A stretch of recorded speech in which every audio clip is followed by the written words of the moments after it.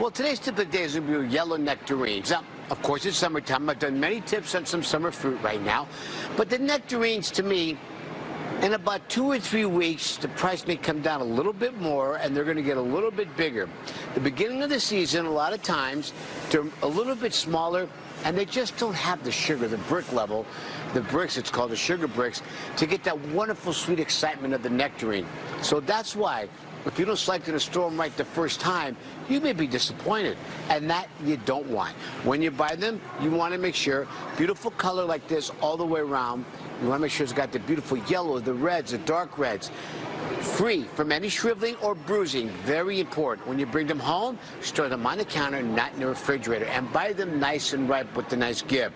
Don't buy them too green. There's a good chance they won't ripen properly in your kitchen, because once they're picked, the sugar content stops. So buy them and enjoy them within 2 or 3 days. Just make sure you buy them nice and ripe and juicy. And I'm Tony Tantillo, your fresh grocer. Always remember to eat fresh and stay healthy.